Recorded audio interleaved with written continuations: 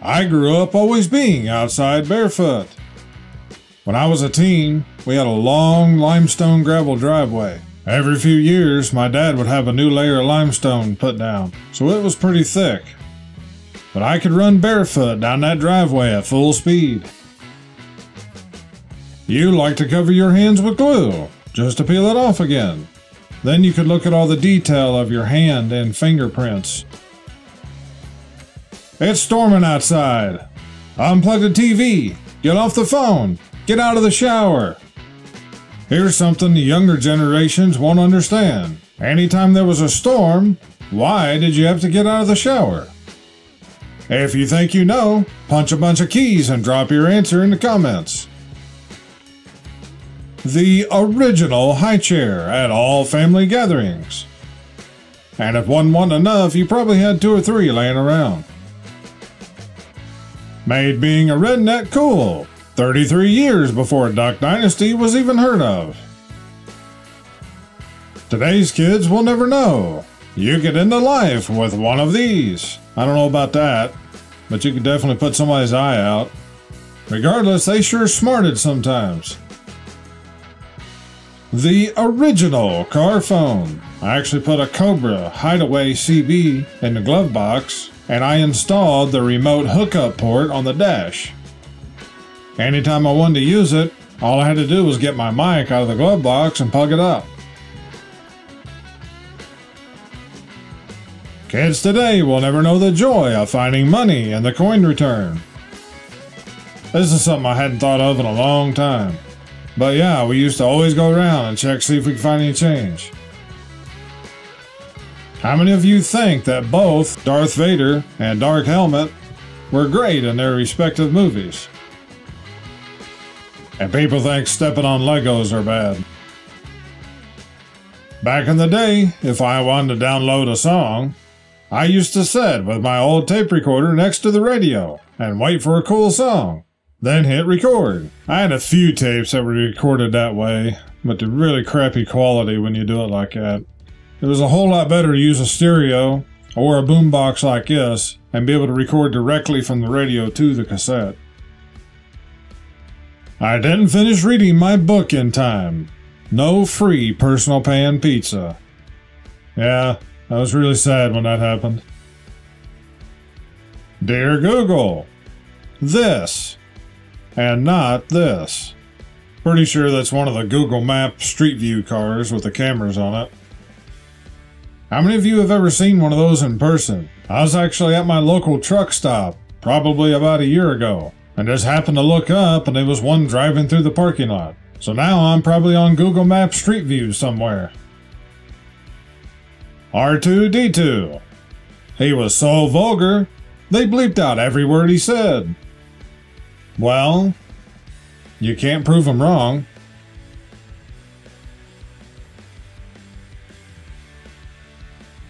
A cardboard box was the best toy ever.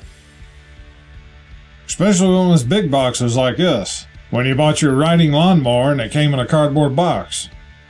Some assembly may have been required. Back then, that wouldn't have been an issue for the vast majority of men, but it would definitely be an issue these days.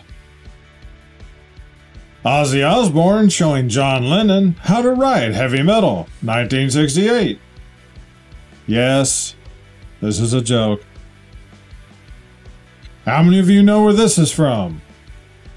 This should be a pretty easy one for most of you. What is something you used to do as a child that you wish you could still do? I wish I could remember things and have my health back.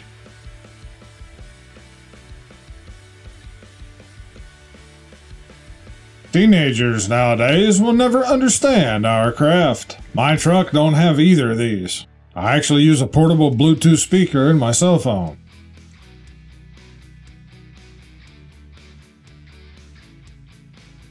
In the 80s, kids built forts, played outside, built booby traps, and brought home wild animals.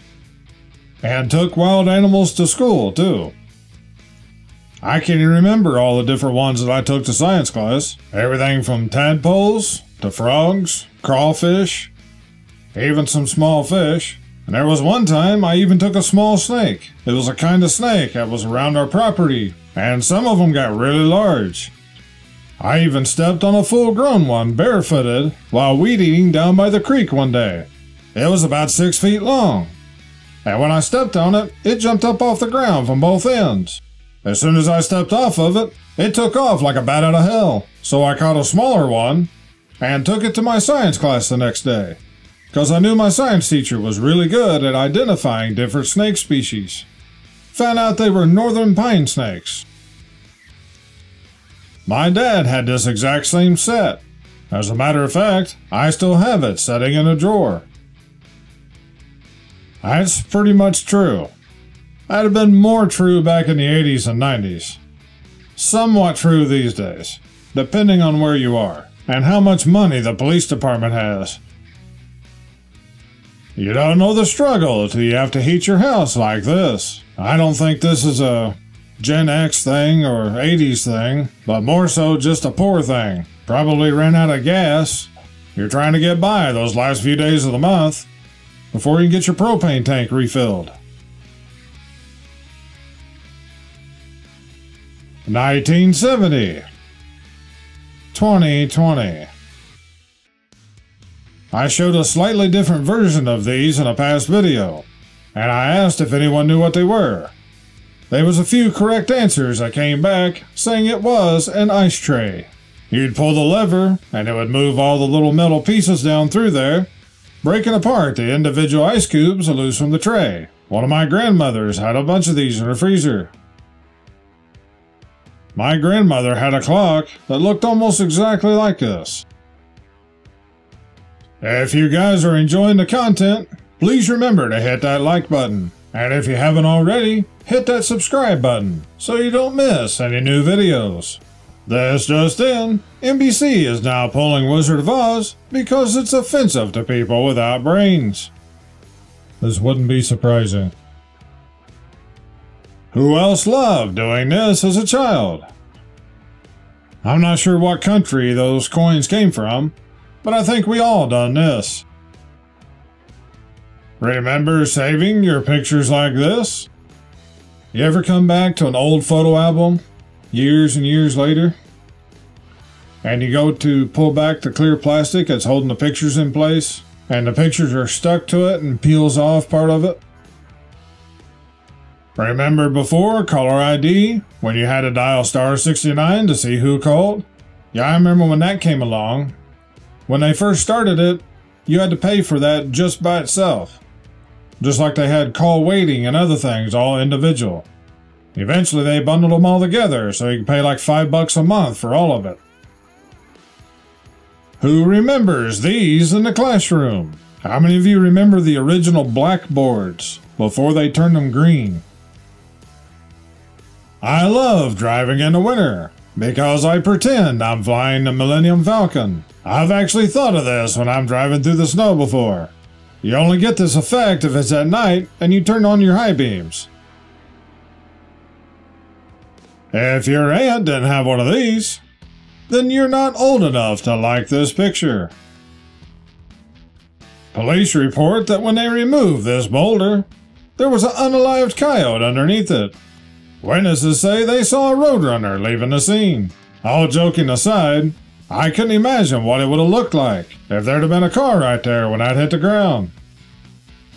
I'm a wooden spoon, lead paint, no car seat, no seat belt, no bike helmet, bed of pickup riding, garden hose drinking, survivor. This I don't miss. That is true. When your cassette tape turned into a bird's nest. And then you spent the next hour rewinding it while trying to minimize the damage to the tape.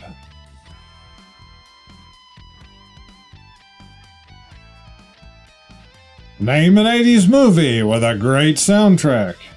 You could pick a lot of movies here, but I'll just go with Back to the Future.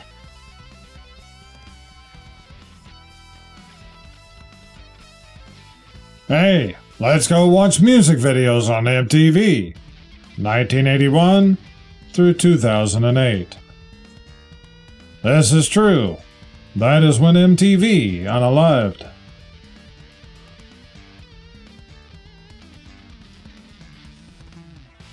I just boxed up one of these a couple months ago. Looks almost identical except for the paint color. It's my mom's Electrolux vacuum cleaner she's had for some years now. And the year before, I'd put new bearings in the motor and had repaired the electric cord reel. The vacuum cleaner still runs fine. The problem is the hose. These hoses had a rubber liner, and after all these years, that rubber's all deteriorated. So the whole length of the entire hose is leaking air. She even tried to buy a couple off of eBay, but they'd always do the same thing within a month or two.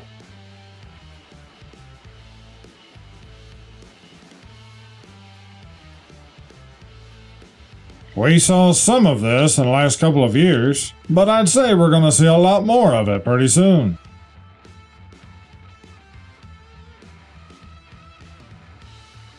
My pop's finally beating Super Mario Bros. In 1988. The Nintendo was a present for me and my sister.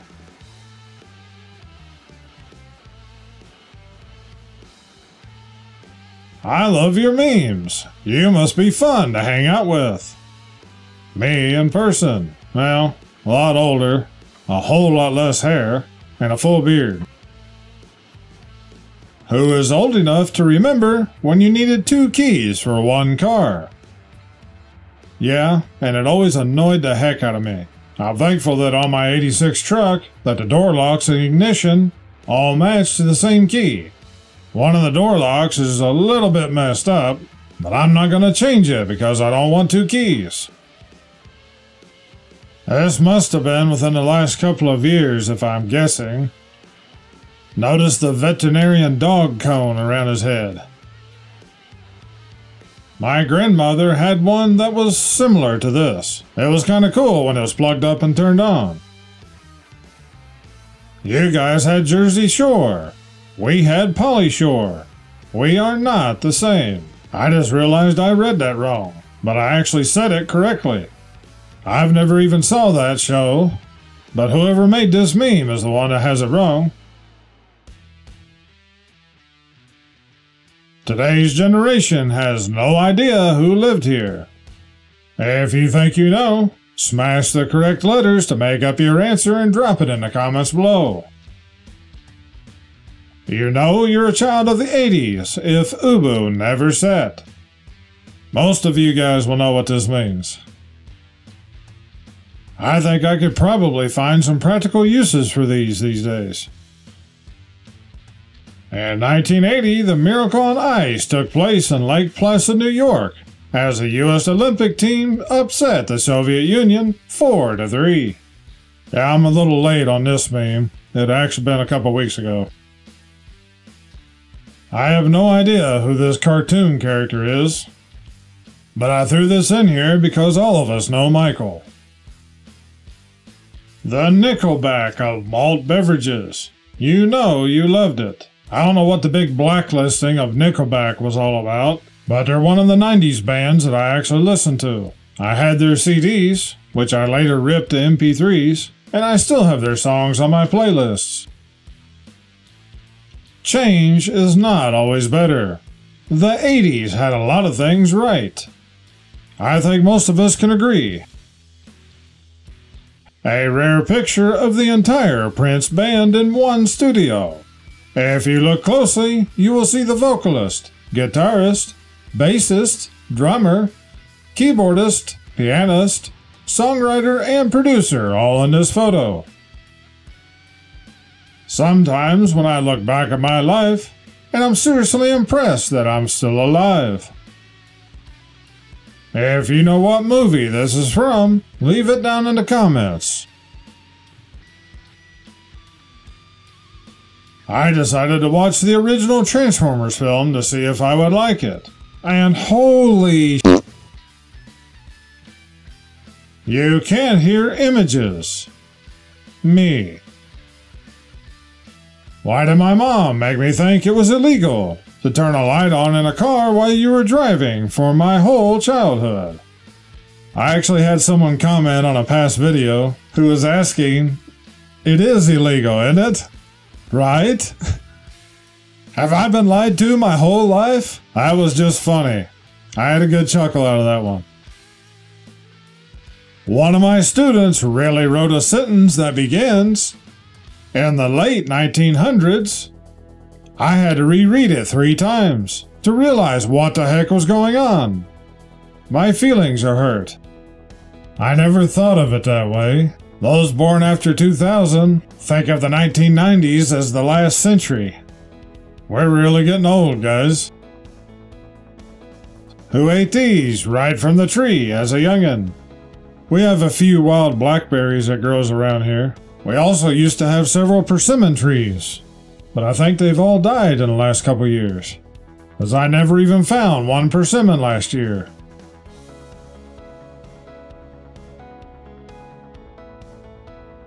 If you know why the corner is taped, you are officially old. Heck, if you know what a cassette tape is, you're old, let alone why we taped over the corners. And if you didn't have any tape, you'd stuff paper in it or something like some of you guys said on a past video. He liked cats before it got mainstream. Yeah, before cat videos went viral on YouTube. Heck, one of my earliest videos on the channel is a cat video. I also have a dog video, along with a lot of other odd and end topics.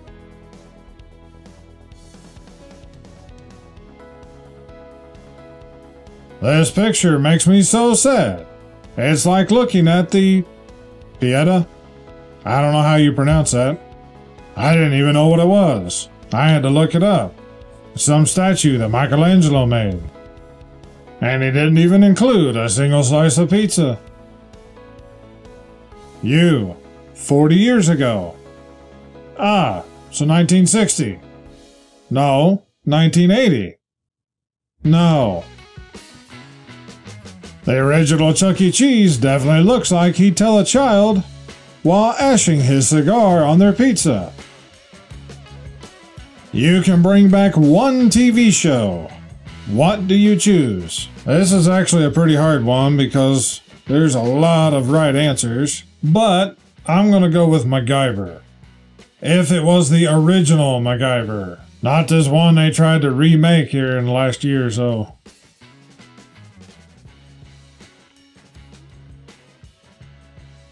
When I was a kid, these guys ruled the TV. These guys were always funny, especially their sarcasm. The Smashing Pumpkins wrote the song 1979 in 1995. That's equivalent to a band today writing a hit song called 2008. No one asked you for this math, sir. I do not appreciate this math. Yeah, you millennials are getting old too. You're not too far behind some of Gen X.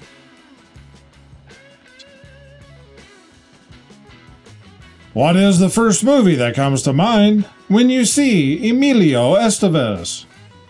Easy. Breakfast Club.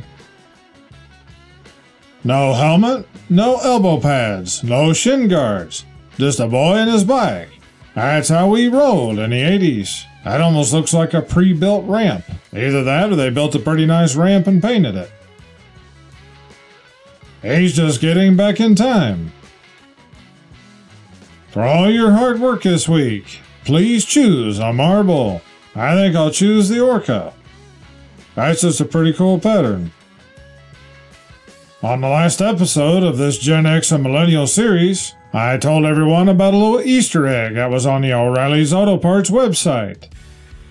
If you go to their website and type in the search box, part number 121G, you will see this. The flux capacitor. It even has a detailed description down here at the bottom. I just thought this was great that O'Reilly's done this. I stop at O'Reilly's every once in a while, and the next time I go in there, I'm going to tell them I need this part number. It'd be hilarious if it actually comes up on their store computers. Click on one of the videos above to help support the channel. Please hit that like button and subscribe. I thank you all for watching. This is Akorn, over and out.